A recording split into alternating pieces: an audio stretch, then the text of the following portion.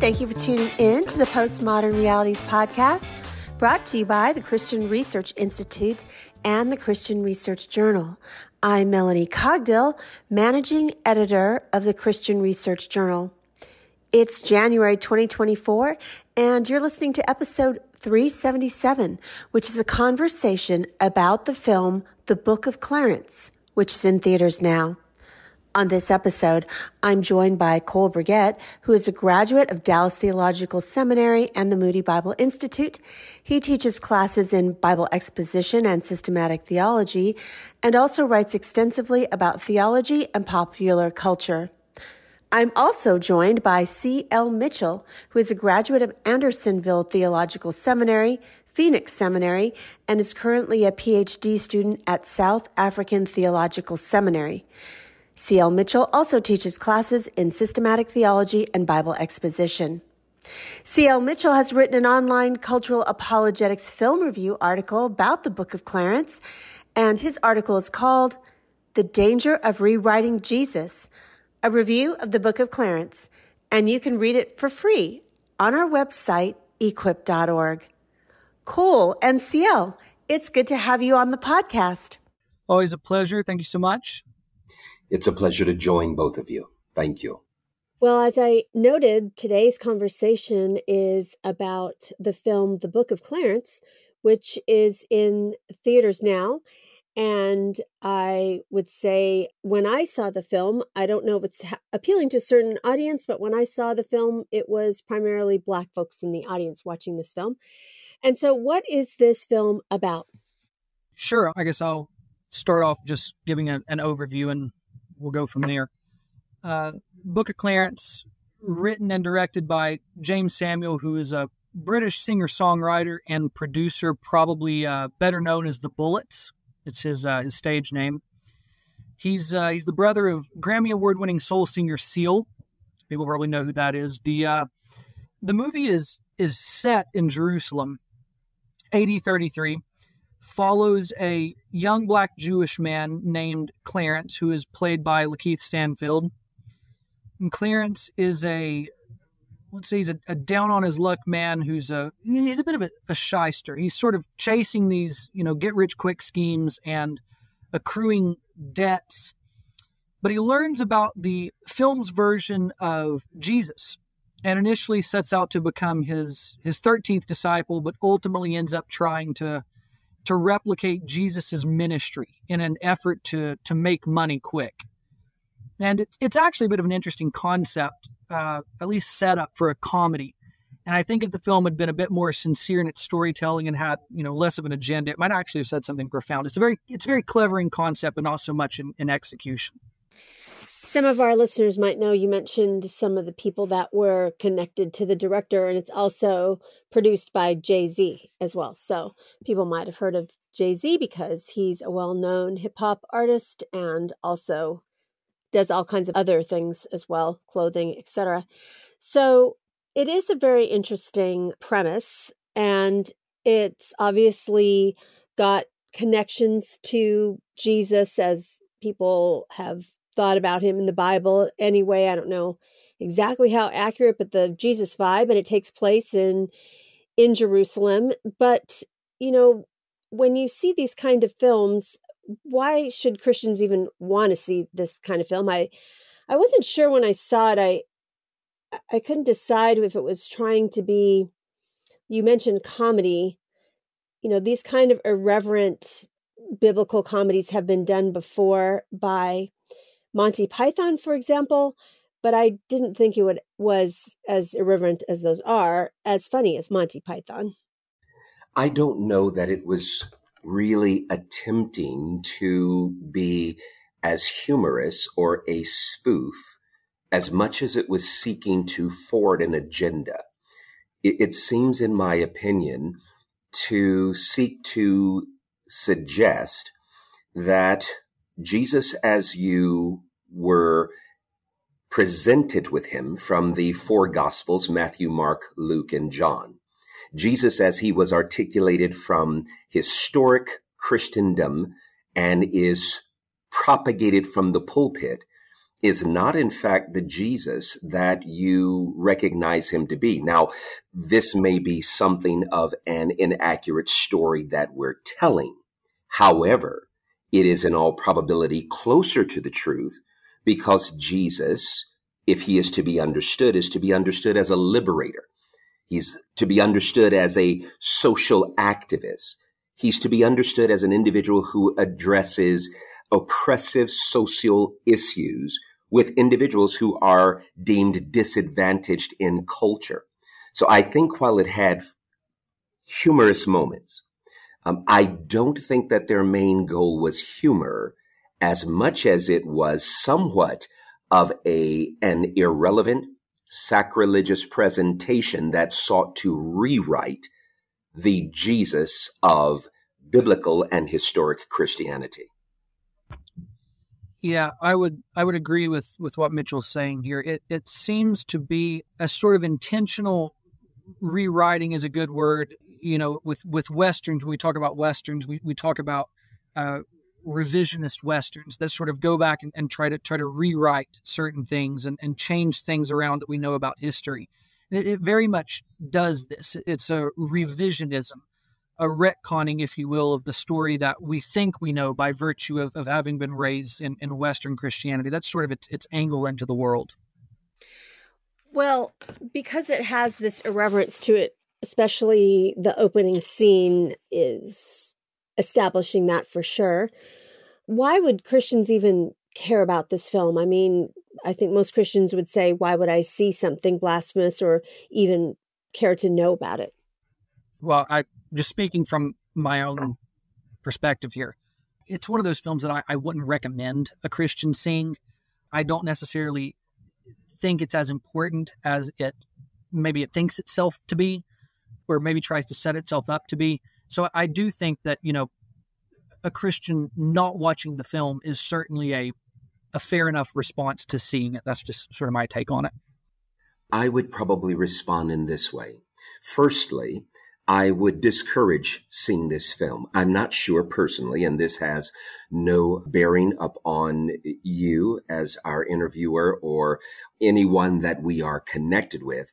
I'm not sure that I could in clear conscience promote something that seeks to undermine the biblical Christ and the true historicity of Christ as presented in Christendom throughout the ages. That's number one. Number two, I'm not certain that I would want to promote this film in so much as it seeks to undermine the legitimacy of the four Gospels and replace it with Gnostic Gospels. So it really is a Pandoric box that opens up this ideology that says what you've been reading may not be true at all. Third, I think it promotes a hermeneutic that the text can be played with, a hermeneutic of suspicion, the idea that Scripture is not the infallible, inerrant Word of God, that it is not the verbal plenary Word of God. And so it's sort of up for grabs, and we can make of it what we'd like to make of it. Next, I don't know that it's what we want to promote for believers in so much as it incites bias. It incites division. It suggests that the real oppressed people are Black individuals and that salvation is rewritten because true salvation is not what you've seen within the framework of the Bible. No, true salvation is liberation from oppression. And there are several other things that I could say about that. So if one were to see it, they should be aware that this film is really a harbinger, a warning concerning the necessity for believers to know what they believe and develop a reality outside of our bubble of the varied attacks against Christianity, against biblical truth, And so they know how to point their apologetic efforts, namely against division, against falsity, against bias, ethnic bias, etc. So, how does the film portray Jesus? I mean, if you're a Christian, you're seeing it, you know that it's not quite what we see in the gospel accounts in the Bible. It's a little bit different. Yeah.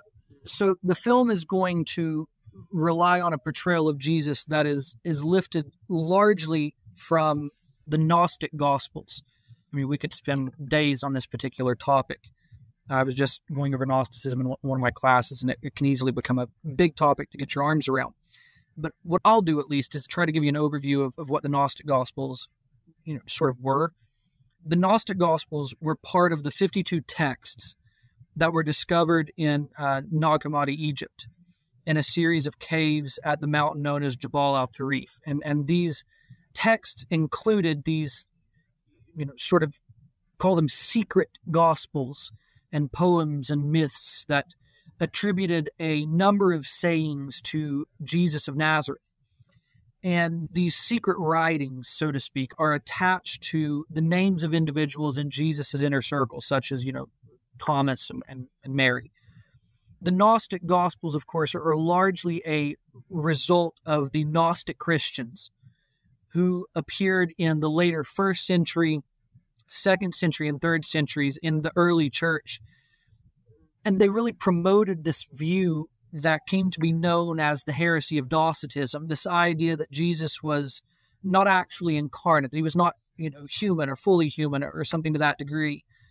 And this stemmed from a lot of ideas rooted in philosophical Platonism, which saw all matter as evil and matters of the spirit as being singularly good. So the portrayal of Jesus in the film is sort of lifted from these Gnostic gospel accounts. And I'm sure Mitchell can talk about that. I would certainly like to mention something about that. I'd like to go back directly to your question. How does this film present Jesus? And I think the appropriate answer is, which one? See, the individual viewing the film is presented with one Jesus that has 12 apostles. Then Clarence wants to present himself as the new Messiah, albeit not Jesus, a messianic figure. Then there is Benjamin, who is an individual who is a beggar, who is certainly down on his luck and is begging throughout most of the film until he is healed of his disposition, not a physical malady, but certainly a socioeconomic malady, which is why suddenly coinage or money is running out of his hand. He goes to individuals who clean him up. And when they clean him up, he certainly has the appearance of a messianic figure. In fact, what they're trying to propagate is more of a recognizable, acceptable messianic figure than, in fact, the Black Jesus is, or than the Clarence figure is. And he's certainly empowering individuals by giving money away that the Black Jesus empowered him with. And then he ends up on a cross. Clarence ends up on a cross. Other messianic figures end up on a cross. Ironically, in the film, Jesus is sort of betrayed and heading to a cross, we would think. But we never actually see that Jesus on a cross. So you have a series of figures that are messianic, but only one person who's named Jesus. And that individual, as you suggested, is a Gnostic Jesus more so. When Mary, the supposed mother of Jesus in the film, is giving a bit of historicity concerning her son, she recounts a history in his youth that directly comes from the Gnostic literature. So this Jesus in the film is one of knowledge, gnosis, secret knowledge. And he was referring to Docetism. That's from the word dakeo. He only appeared to be human or physiological. So this Jesus is sort of there sometimes, and he's not there. He has a hood on. He's elusive. So as much as he's present, he's also absent. And he has this mystic air about him. He stops stones in midair. But is this due to an art? Is this due to enlightenment? Is this due to the power of God?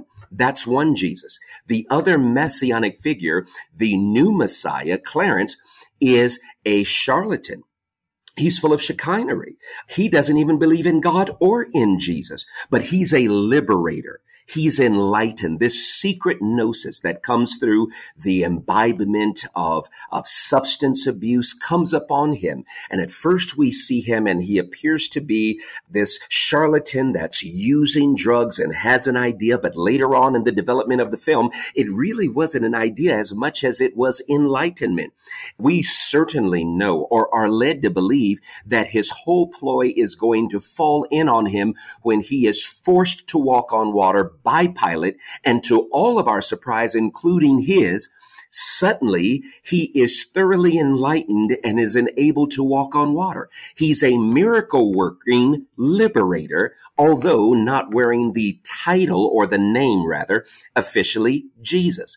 And the other figure, Benjamin, is on the cross. He had the sash. He had the glow. He has the mystic vibe, as it were. He gave some wealth to individuals. They celebrated him. In fact, he's going to become the Euro-Caucasian figure who the black individual, the black artist, is painting while the others are not painting him. And he's going to be the individual who's actually cursing them. So what we're presented with in the film are, you take your pick of Jesus. You take your pick of the messianic figures. And by the way, these individuals may not necessarily be legitimate, but the legitimacy is up to the attendee. You choose who you've chosen, but here's what we're suggesting. The real liberating Christ is the one that we're uncomfortable with, and the real liberating Christ is the one that really has sought to free us and bless us, while the one that we are accustomed to is the one that curses us. Now, all of that history aside, I think what they're trying to do is play off of what Josephus said, that there were multiple individuals in the first century who were making claims to being a messianic figure, but they've placed before us the three that they really want us to acknowledge. There's the mystic one, there's the new messianic one, and then there's the classic one who may not really be the hero that we all assumed he was. Yeah, I do agree with what Mitchell's saying. The movie, it's sort of a difficult question to answer about Jesus specifically, because the movie is sort of intentionally complicates the question. That's part of what's driving it. And so I guess if the question is about Jesus himself, Jesus proper, the way that they're portraying that figure, it pulls very much from these Gnostic traditions, but the film itself sort of exists to complicate the question of the Messiah, to complicate the question of Jesus's identity, by bringing in these different facets and visions, if you will, as Mitchell was saying. I want to tell you once again about the brand new podcast that we have released called Christian Research Journal Reads. And what it is taking our online articles that are the most popular, the ones that are accessed the most on our website, equip.org, and putting them into an audio format. So some articles you might have missed because we have more than 45 years worth of articles. That is thousands and thousands of them on our website.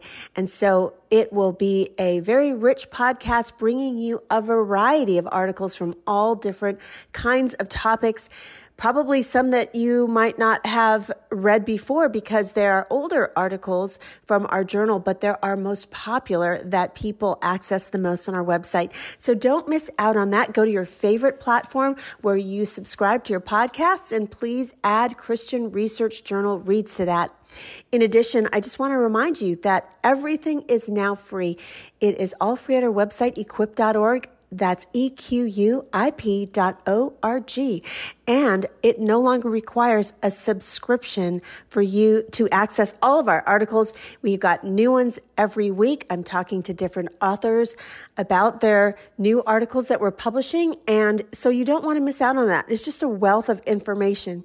And if you're enjoying this podcast, if you're enjoying Christian Research Journal Reads and accessing all of our articles as a wonderful resource to equip you, then we would ask that you would think about giving us a tip, because we are still obviously paying our authors for their great research and work that they do for us. And a tip could be something as little as $5. Just maybe skip one of your lattes at your favorite place, or skip a meal out or a lunch out or something like that. And we would be so grateful for a tip, $5, $10, whatever you can do. And you can do that very easily if you go to equip.org and you go to journal and click on Postmodern Realities. Any one of the landing pages has a link to give us a tip. So thank you for your consideration. Thank you for your subscription to Christian Research Journal Reads. And now back to the rest of our conversation about the film, The Book of Clarence, with our guests today, Cole Burgett and C.L. Mitchell. Well, the opening scene shows a crucifixion of multiple people, which is not inaccurate in that happened during that time period. And even before that time period, there would be crucifixions of various folks. But I think, just speaking to what you all were talking about, they're giving us different versions of Jesus, all played by both white and black actors. And then they do kind of also present a Jesus that maybe was the real Jesus. It's kind of like Clarence wanted to make money and try to pose as Jesus, and he starts out not believing God, being atheistic, and then maybe having some kind of change of heart throughout the movie. So with all these different characters, there's just this question of who is the real Jesus. And so what are some of the modern ideologies that you see in the film? Because even though we would say Christians, we don't recommend this, there are people watching this film and it sounds interesting to them, and they might not know that much about Christianity and think, well, maybe this is what Christianity is about. I'll tackle that just for a moment. Let me revisit a few things that you said, Melanie. First, Clarence certainly seems to evince a change of heart. The difficulty is he never makes a profession or a confession of faith. He never directly argues that he believes in the real Jesus, as at least they present him in the film, nor that he has really come to the conviction of a steadfast belief in God, as much as he seems to be an enlightened person. And by the way, the means by which he has this Jesus air about him, in Gnosticism at least, would also involve almost an adoptionistic kind of ideology, that it seems that the Christ came upon him at some point and enabled him to do and be that which he historically and previously could not be or do. So he does seem to have a change of heart, but not a biblically informed, Christ-centered change of heart. Next, when we're looking at multiple people crucified, yes, that's true. Josephus writes that there was at one time 3,000 people in 70 AD under General Titus who were crucified on the Temple Mount. And we know throughout the history of the first century that the Romans had absolutely no problem doing this. However, this particular portrayal, again, is not accurate in its portrayal. Of course, can any film really depict what the actual crucifixion was like? But this particular crucifixion event fails to fill itself with biblically informed details. And I'll remind the listener of this, that crucifixion was such a complex, hated, despised activity that not only was there the necessity to have a word invented for it to describe its pain, excruciating, that which comes out of the cross, but we have more information about what a crucifixion actually involved from the four Gospels than all of the ancient Near Eastern literature on crucifixions, because people would only refer to it mostly. They would not necessarily describe its horror, as it were. So again, if a reader wants to get, or a listener wants to acquire a more adequate or accurate portrayal, that's going to be found in the Gospels more than it is going to be found in this film. The film falls far short of that. When it comes to what Jesus says, to address your question here, how is the Christian to look at this and say, okay, what are we dealing with? When you see these messianic figures, there's an ambiguity. It seems in definite article, Jesus is a way, not a definite article, the way. And the way that he is the way to enlightenment rather than the way to the Father, the way to salvific grace alone, through faith alone, in the person and work of Christ, his Christ alone. Yeah, the modern ideas you can see, like you were asking about, you can see in everything that Mitchell's saying. There are a lot of anachronisms in this film. Anachronism, a sort of revisioning of history, as we talked about before. Just to give one example, right? The film is set in AD 33. But when Clarence as a character starts out, and this is part of his arc in the film, he doesn't doubt, right? He has this very strong conviction that God doesn't exist. It's this really sort of this anachronistic version of atheism that he holds to. When he starts off initially just trying to sort of replicate the success of what the film would consider to be the historical Jesus of Nazareth, the one that, Clarence encounters and tries to replicate his success through the teachings and things. When Clarence is teaching, his teachings center on things like knowing, believing, knowing versus believing, and things like this. Everything is about moving away from self-centeredness and into compassion in his arc. But the vision that he starts out with and the arc that he goes through, it's a very anachronistic kind of character arc, even in his movement through the film. So there are a lot of different ideologies and different versions and views and brought back into the setting of the film. So that the word to use, which we've talked about this word on this podcast before, but the idea of postmodernity, it's a very sort of, in a way, postmodern retelling of the story with a heavy dose of some other ideologies as well. If I may enter a point of clarification. So is this true to the biblical text? And I want to give a very direct answer to that. The answer is no, with an exclamation point.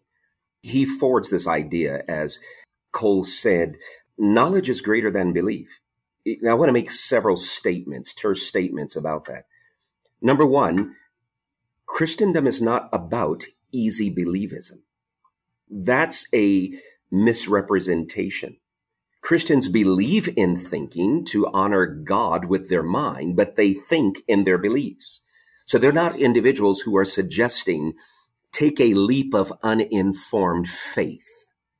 That is not what we are to do. We are to love the Lord our God with all our heart, soul, mind, ... Now, why is that so important? Because it is a sin not to love God intellectually. Because God doesn't just simply place before us a series of things to believe. He gives a series of evidences. Scripture is replete with evidence throughout the warp and woof of the Scripture. In fact, when Paul recounts the gospel in 1 Corinthians 15, he says, according to the Scriptures. In other words, his apologetic argument is this: if in fact what I am presenting to you is not in consistency, is not in accordance with the Scriptures, then it may be dismissed. So this is not the sort of Christianity that the Bible propagates. This is not what the Christian wants to throw him or herself into. No, this is a side of early Christian heresy that sought to say, no, the teachings of the apostles are not sufficient for us. No, the First Testament is not sufficient for us. The Pinnock falls short. That's just the physical message. But one should, as Origen, go deeper into the spiritual, mystic things that can only be known by the Spirit. And what is the check and balance? Well, if it doesn't mesh or match with the Word of God, then one must spiritualize it and realize that therein Within one's enlightenment is found the truth, and it need not be defended. But that is absolutely not what Christ teaches, what his apostles taught, nor is that what is presented throughout the whole of Scripture. When I was watching this movie, I thought of, because we have published some articles in our journal about the Black Hebrew Israelites, and also there are a few white characters, but primarily the entire cast is Black. Do you think that this has kind of a twinges of either Black Hebrew Israelite type of theology, or a Black Jesus, or kind of what we would call liberation theology at all? I certainly do. And I'll say this. I think your conglomeration of what you suggested is very important. It's not one alone. It's a mixture. It's a cacophony of things thrown in together. So it has the James Cone sort of liberation theology. We, of course, see that in this idea that the sinners are the oppressors, and the oppressors are the Caucasians. We see a few Caucasians who are oppressed, some of the gladiators, Benjamin the beggar, but this is a rare occasion of individuals who have gotten lost in the system. And the only reason why they are included in the gladiatorial gathering or in the streets as beggars is because they happen to share oppression as the camaraderie. However, that's not the majority. You also see that a Black individual can take on the post of an oppressor, as demonstrated by the owner of the gladiators, who is placed in partial whiteface. The idea is he's a Black man playing in a Caucasian oppressive system that he's enacting on his own, an attempt to redefine and repicture the tax collector in first century Palestine or Israel or Jerusalem, as it were. You also see that. But what you also see is Hebrew Israelitism to a degree. It is the Blacks who are the true Israelites. But Hebrew Israelitism today, Black Hebrew Israelitism, would actually go further than that and say, no. It's individuals of color.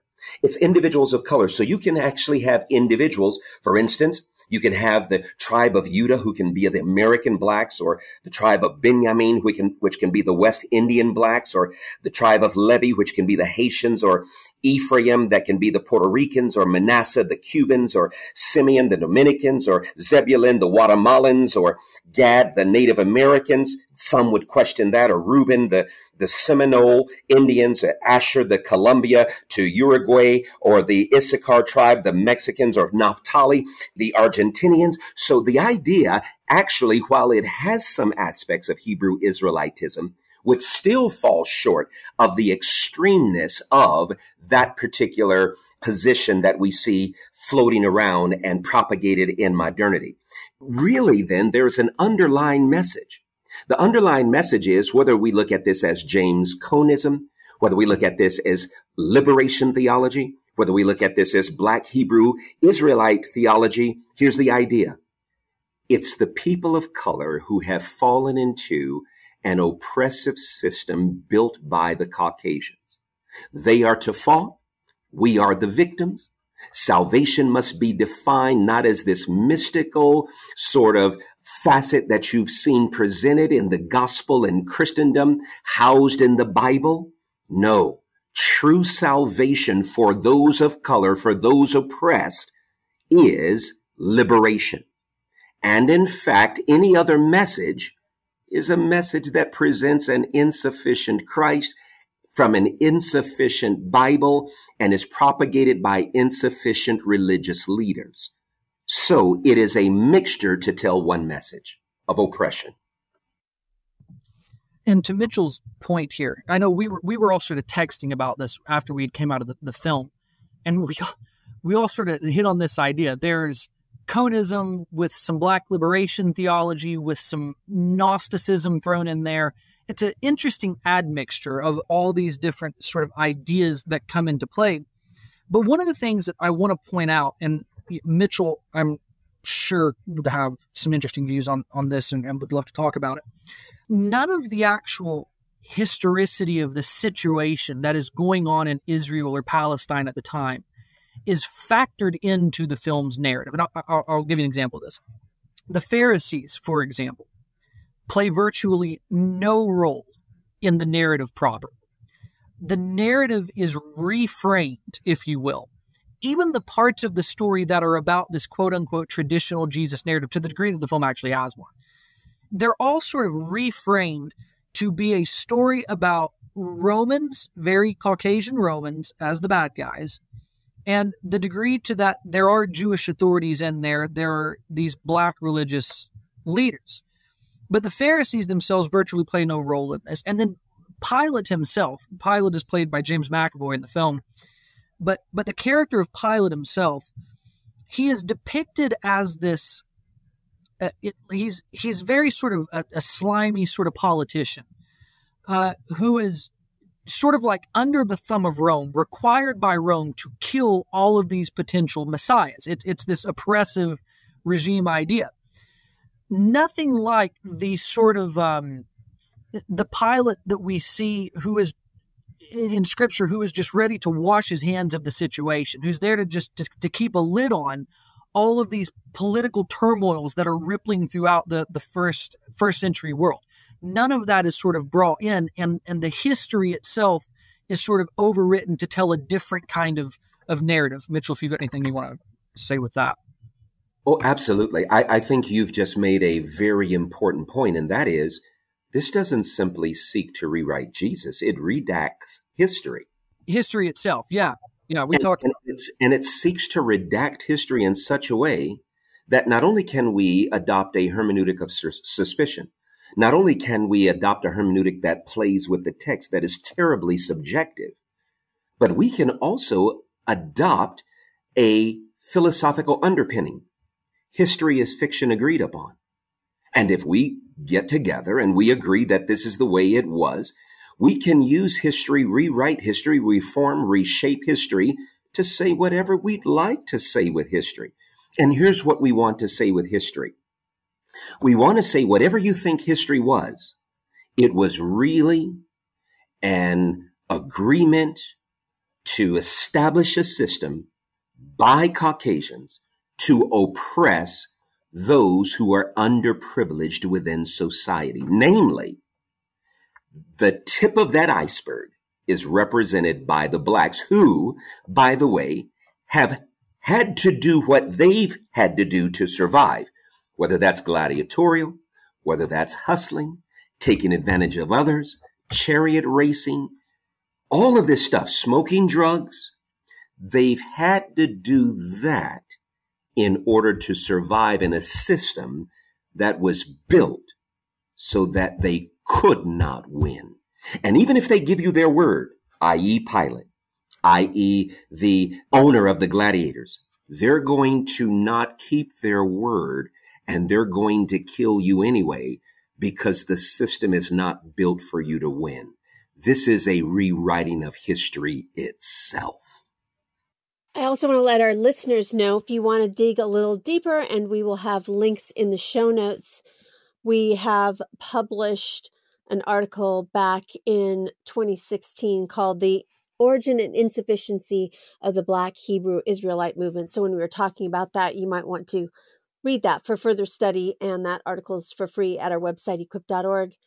So what about just some of the things we've talked about, how it presents liberation, social liberation?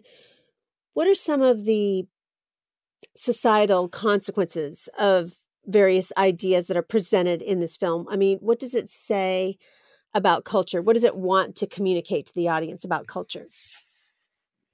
Cole, I'll let you start on that one.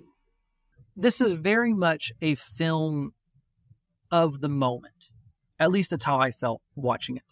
It feels like a film that is perfectly primed for a lot of the conversations surrounding racial equality that the culture is going through now. And what I think is interesting about the sort of the message the film promotes, to the degree that the film actually sort of gets around to finding a point. And I think of the ending scene where Clarence has his encounter with what we would consider the film's version of the historical Jesus when he is in fact resurrected. The film wants you to understand that this journey that Clarence has gone on in, freeing the oppressed Black gladiators. So there are some who are of different ethnicities in there as well, but they're primarily Black. In the journey that he goes on, the realizations he comes to have about, quote unquote, the system, all of this leads to him being, and I think the film wants you to walk away with this, it all sort of leads to him being in some way, shape, or form touched by the God figure or Jesus figure that, quote unquote, really is there. I do not think the film it's not made from an atheistic, insincere perspective. I wouldn't say that. I would say the film does have a sincerity to it that it expects people to have in this culture, which is probably just where we are as a post-secular society. We have sort of left secularism behind in the 20th century, and we have this new sort of fascination with spirituality and things like that.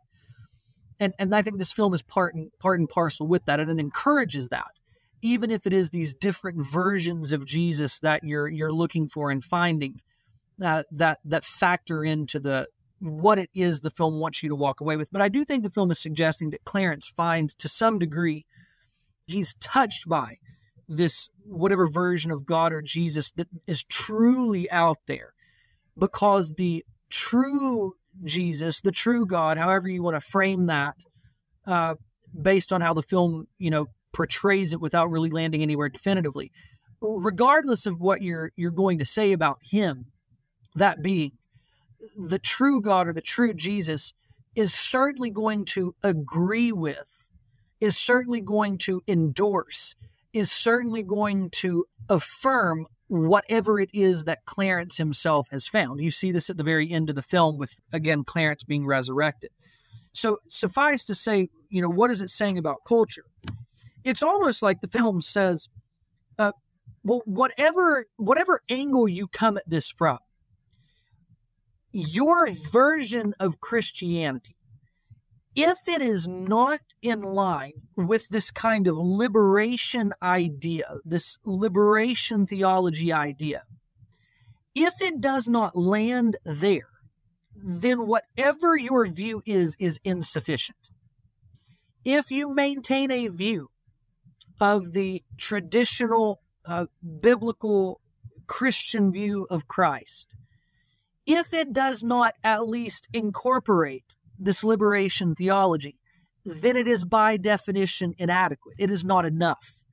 This is why Clarence is resurrected at the end of the film, because he's uncovered this he's had this enlightenment. He's come to this realization.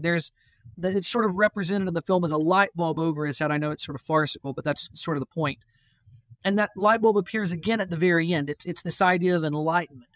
So I think where this is saying, culturally from a theological perspective is, there are different cultures, different theological views are going to come at this character of Jesus from different angles.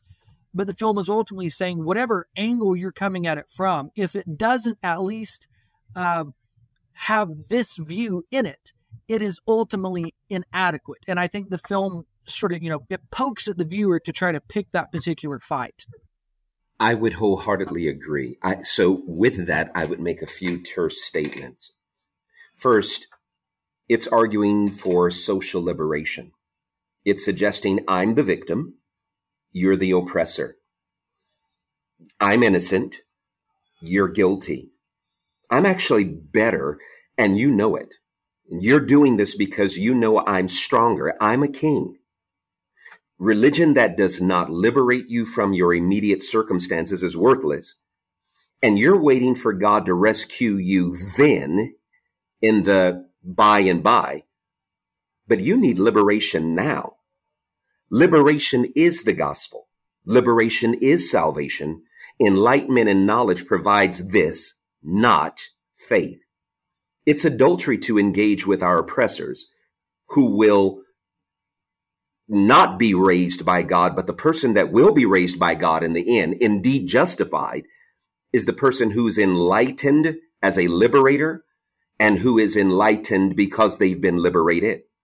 So what problems does it create in society? What problems does it put its finger on? The social, ethnic distrust, disunity, division. It's actually encouraging us. Do not find camaraderie with the oppressors as the woman caught in the act of being with a Roman was, as presented in the film. No, instead, you are to stick with your own people. You are to stick with your own pigment. You are to stick with your own social framework and fight the system. Fight and defeat the system. And then I think what we're watching is, and this is what really concerns me, Melanie, this is what really concerns me, Cole. We're watching the ethnic social editing of the gospel itself, which is of the ultimate nature of that which is dangerous, because it threatens to so enlighten a person that it causes them to be profusely ignorant of the very gospel that saves them from the ultimate oppression of sin and death. And I would just say, irony of ironies, Gnosticism. That is sort of what that idea is. This sort of, secret knowledge, the uncovering of, finding the little nugget of truth within, the nuggets of truth that gives you a little bit more enlightenment than the rest of everybody else, and having to double down on that. So it's very clear that the ideas the film plays with are also the ideas that are driving the message. There is a sort of, I know we've mentioned the Gnostic Gospels, but there is a kind of fascination with those particular accounts of Jesus that the film has. And I think it goes beyond just, this is a different way of portraying it. It's actually a way for the film to argue that there is value and even truth, a capital T truth, to be found in those particular texts. And it incorporates those ideas. So I do think there are some dangerous views that the unthinking Christian, put it that way, that the Christian who just doesn't know their Bible, I don't know how else to say it, the Christian who just doesn't know the text of Scripture can easily be hoodwinked by.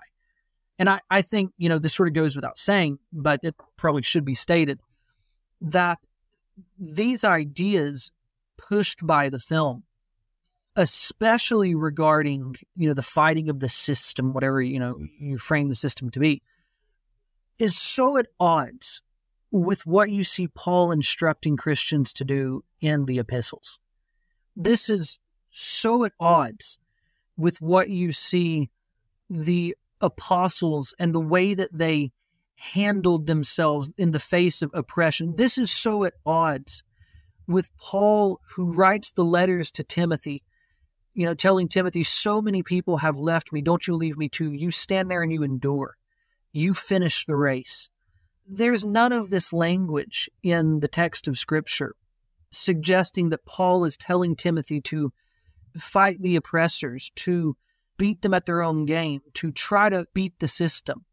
In fact, the view that seems to be put forth in the Scriptures, in my estimation, is that the system is there, Christ has overcome it, but for the time being, it is to be endured. And the measure of the Christian is not the one who liberates. It is the one who endures. That's one of the recurring themes we come to time and time again in my particular New Testament class, is the sheer number of times Christians are exhorted to endure, which is so at odds with where the culture is today. And I think it's reflected in this film. This is just another film in history of Jesus films, and I want to point our listeners to an article that we published back in 2016 called Jesus Films. Who does Hollywood say that I am? Because I'm sure people are wondering what kind of other films about Jesus are out there, and we have covered some of those on the Christian Research Journal. Well, on a much lighter note, you are two Bible teachers at a high school, and it's still kind of the beginning of the year. It's the end of January. Do you have any advice for our listeners about how they should be faithful in daily Bible reading? Yeah. When you, let's see, one of the things I try to teach my students, when you read a text, read the full context. We're very bad in Christian culture, or just culture in general today, with sound-biting things. We tear things out of context all the time. We like our favorite verses. We like to have memory verses. It's not that memory verses are terribly wrong, but what I tell my students is if you're going to memorize a verse, make sure that you at least memorize the context that it occurs in, if not the verse before it and the verse after it, to keep you from taking those things out of context. So yes, my advice in being diligent in Bible reading is when you're reading a section of Scripture, be sure to read more than just that section of Scripture. So read more Scripture to get your context straight. I suppose my recommendation is not original to me. I think I will borrow the Holy Spirit's words through Isaiah as one is viewing life. Remember, the grass withers. The flower fades when the breath of the Lord blows upon it. Surely the people are grass. The grass withers. The flower fades, but the word of our God stands forever. All that you know and hold dear here and now will eventually, ultimately, and inevitably fade and fail. It seems to me that it makes sense to invest in that now, which cannot be taken nor faded nor fail in the future. And so if a person wants to invest in his or her eternity, then they should make the greatest investment in the Word of God. Well, that is some good advice for the beginning of the year when everyone usually has a resolution to read through the Word. I will say, as a tool, years ago on this podcast, we had a professor named John Dyer of Dallas Theological Seminary come on and talk about technology, but he actually has created, I guess, a bot that you can just find online to help you create your own Bible reading program. So if you decide you want to read the whole Bible in a year, or maybe you just want to read the Old Testament or the New Testament, you can plug everything you want to do in there and it'll create a custom program for your Bible reading. So that might be more helpful to you than already created ones. But thank you to you both for being on the Postmodern Realities podcast. Always a pleasure. Thank you, Melanie. It was my pleasure. Thank you so much. You've been listening to episode 377 of the Postmodern Realities podcast. Today's guests were Cold Burgett and C.L. Mitchell. C.L. Mitchell has written an online cultural apologetics film review. His review is called The Danger of Rewriting Jesus, a review of the Book of Clarence. And you can read it for free at our website, equip.org. You won't want to miss out on subscribing to the other podcasts from the Christian Research Institute. We have the Bible Answer Man podcast, which is published Monday through Friday with the best of the week on Saturday. It's hosted by CRI President Hank Hanegraaff and is available wherever you get your favorite podcasts. In addition, Hank has a podcast called Hank Unplugged. Hank takes you out of the studio and into his study to engage in free-flowing, essential Christian conversations on critical issues with some of the most interesting, informative, and inspirational people on the planet. And you won't want to miss out on the brand new podcast from the Christian Research Journal. Christian Research Journal Reads presents audio versions of Christian Research Journal articles. It was a print incarnation of almost 45 years. It's now on the web, as you know, with new articles every single week. So you won't want to miss these audio articles of some of our most popular and most accessed articles on our website, equip.org.